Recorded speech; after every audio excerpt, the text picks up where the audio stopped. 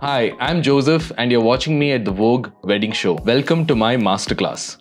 Today I'm going to talk to you about how to make perfect photos at your wedding. And since I'm a photographer and I like numbers a lot, it's going to be a specific number. So it's 10 tips to get perfect photos at your wedding. Before I begin though, I just want to say that this isn't only for brides, or this isn't necessarily for your wedding. You could be the friend of a bride, you could be the family member, you could even be the wedding photographer itself, you could even be the wedding deco, the design or the makeup artist, and so on and so forth. I find that photographs are not just the best ways to document your memories, but for everybody else that I mentioned who's present at a wedding, they're also the best way to document your own work. So there has never been a more important time for good photos. So let's get into it. Tip 1. This is gonna sound a bit funny. There is no perfect photo. And I say this in all honesty, after having spent 11 years of making photos at weddings. There is no perfect photo. What do I mean by this? This is actually not a tip, it's advice. It's advice because I think that I believe, at least after a decade of shooting weddings, that all photos made at a wedding are nothing but personal memories. They could be made with your camera, your phone, anything. But all photos made at your wedding are your personal memories. They need not be extraordinary moments. They need not even be extraordinary images as well. Sometimes the most extraordinary photos at a wedding are not necessarily the most memorable moments. And the most memorable moments are not the most extraordinary photos. I hope I'm getting through to you. What I've done here is share these 3 photos while talking to you. One is of the father looking at his son, which is a very simple photo.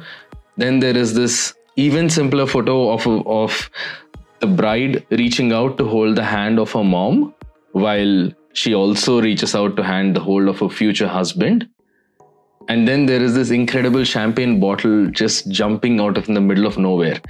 Now, I am not the one to place importance on any one of these photos. Some of them are perfect, some of them are imperfect, but they're all personal memories. And I'm going to leave you with this. Imperfect photos may actually be the most beautiful memory for you at your wedding, like this of the groom hugging the bride. This is one of their favorite photos from their wedding. It's actually out of focus from a technical point of view. Tip 2, make it personal. What do I mean? I don't mean you take it personally. I mean you make it personal. Your choice of photographer should be a personal one. Take your time to choose your photographer. This is my advice, especially to brides and grooms who are getting married and are looking to choose a photographer. Go beyond the hype, the awards, the brand, and the following. I don't think anybody can tell you what is the kind of wedding photos you will like at your wedding. So look at those photos, go beyond the color, and try and ask every photographer that you meet to show more of their work, especially the work beyond Instagram and beyond social media and beyond websites. Finally, make the choice that vibes with you. This comes from a very personal place. This is how I chose my wedding photographer at my wedding, and I think you should do the same as well. And here are some photos just to get you an idea. Maybe you like some real honest photos, like this awkward moment between a bride and a groom on the mandap. Or maybe you like dramatic, cinematic visuals like this one that I shot at a bridge holi, a Phoolon ki holi. Or maybe you love unbelievable portraits like this. There's reflections, there's lights. It looks almost alien, right? Or maybe you just like them as a person. Maybe you like the wedding photographer as a person. Either way, choose what makes you smile and choose what vibes with you. Tip 3, and now I'm going to talk about photography. Light is the most important factor for wedding photos. Irrespective of the style you choose, irrespective of the person you choose, light is the #1 most important factor for making good photos, especially at Sangeets because they're in the night, right? So talk to your planners, talk to your decorators, talk to your designers, and if necessary, talk to your photographer because they may be the most experienced and skilled to ensure that the event looks the best. Trust me, if the event looks good in photos, it looked almost as good in real life. That's what you're going for. So I have this photo to illustrate this. This is a photo from Priyanka Chopra's Sangeet. It looks like, somebody was telling me yesterday, it looks almost like it's staged, but it's not. It's just great light as done by the wedding designer, the wedding design company. And it's also equally important at mandaps, because at mandaps, while the wedding is going on, the actual wedding ceremony, there's a multitude of mini subtle emotions, and you want every face to be perfectly lit. So this is one of the biggest challenges we face at weddings. The only advice I have is you have 4-point lighting, which means lighting from every pillar available, and keep it neutral. You want skin to look like skin and not like Avatar blue colors. Finally, it's also important at receptions as well, as I'm showing you in this photo. I think we tend to forget this part because once the dancing begins, you assume that light is not that important, but try and light the people as best as you can. Tip number 4, and I'm going to give you a cheat code for light.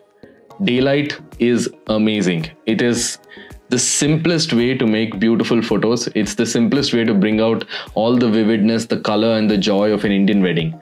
This photo of mine, which almost everybody of you have seen, it was made in Tuscany at about 11 a.m. in the morning, and it is simply the easiest way to ensure pretty photos. If you're getting married and if your pundit gives you a muhurat sometime in the morning, you are lucky. Try and use the daylight to make great photos. And hey, if it is too warm, if it is too hot to get married in direct daylight, try and put a sheer white cover maybe, like I've shown in this photo. Trust me, it always results in colorful, happy photos. Tip number 5, get to know your photographer. Not just as vendors, but get to know them as people. I don't mean you stalk them on Instagram or Facebook and find old photos like I have shown you here of mine, whether I'm getting married or me at 3 years old. But just understand that as human beings, we are the most real in the company of our friends. I've always maintained that I don't shoot 10 weddings a year. I make 10 friends a year. That's how I look at it. And if you are able to do that, if you know your photographer, even just a little bit, it'll allow you to be real. It'll allow you not to be conscious, and it'll allow you to have photographs like this made at your wedding. This is a photo that I think millions have seen of the bride kissing the groom, but I do not expect of the groom kissing the bride. But it's a moment like this would have never resulted and would have never been captured if they were conscious of a camera right beside them. Number 6, I'm going to make your wedding sound like a business, but appoint a CEO. What does this mean?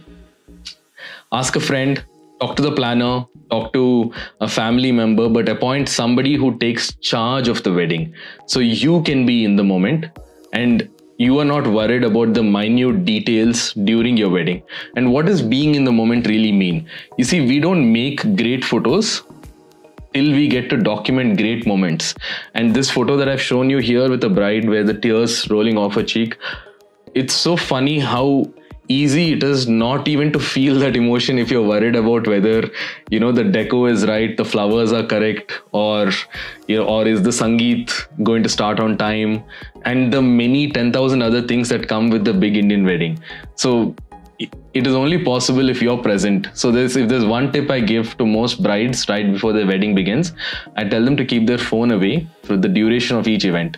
Catch up on social media later while you're chilling in bed, but just keep away from your phone just for those few hours.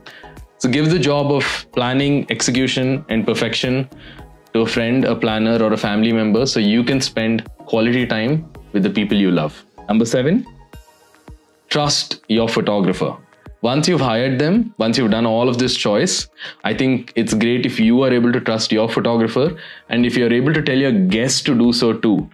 The point I'm trying to make here is that you give the photographer the job of documenting your day so that your guests, everybody else, especially during these COVID times when there are such fewer guests at weddings, you want all of them to be enjoying the moment and not look like this in their photos.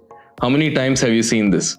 Your aunt, your uncle, or your cousin during an epic moment, somebody with the phone right in the background documenting it. Let the photographers do that job. Give the job to them, and then you'll end up with photos like these. And like this. I love this photo of the bride and groom walking down. I think in this about 90 people here, all I see is one smartphone being held. Somebody is doing the right job here. All I want is your photos to have happy, emotional guests and not just people with phones in their hands. Tip number 8, hire one photographer and one film team, one video team. Why am I saying this? Because it happens so often at weddings that an over-enthusiastic uncle or another family member gifts photography to the bride and groom. What ends up is paparazzi situations like you see here, where there is a bunch of people shooting the bride getting ready. You don't want this ever to happen at your wedding. Tip number 9, get a family photo. I can't tell you how important this is. Set aside time for it. I believe every wedding in India, no matter how big or small or extravagant or intimate, should have a great family photo like this. This is the kind of family photo that gets passed on from generation to generation. It's the kind of photo that is printed at home and framed on our walls. And it is the first photo that is overlooked in this madness of trends and everything else that social media feeds us with today. I think this obsession with candid photos is easily the biggest bane of our current wedding photography trend. So get a proper family portrait taken on your wedding day, not just any other day. Which segues perfectly to my last tip, which is make time for portraits of the two of you. I think candid photography is amazing. I love the term. As much as I hate the term candid wedding photographer, I believe I am just a wedding photographer. I photograph everything. But as cool as candid is, you are more likely to print the posed portraits in your home. 10 years later, those are the photos you're going to go back to. And this comes from somebody who's been doing this for 10 years, right? So take your time to make time for portraits on that day. Make it a part of your wedding schedule. Speak to your planners. And trust me, for an experienced photographer, 15 minutes is a lot of time to make photos like this, and ensure that you're not just getting a couple photo. Get each of your solo single portraits done as well at each wedding. And we're not done just yet. I do have a bonus tip. My bonus tip is for everybody who's gotten married in the last 20 years. Print your photos. You see, data is fickle. How many of you remember DVDs, floppy disks, USB drives, zip drives, and so on and so forth? Today, our MacBooks and our phones don't even come with a USB port. The next phone we use may not even come with any port at all. And the cloud is fickle too. What happens if that company shuts down that has all the photos that you have taken at your wedding? So understand that data is fickle and it is just a matter of when you lose it, not if. So print your photos in the largest way possible if you want, or the smallest, but print all your wedding photos. It doesn't take much. Go ahead and print them. With that, this comes to a conclusion. Whoever you are, thank you for joining in for these 15 minutes. And I hope you have the happiest big day of your lives. And I hope there are even better photos of that happiness.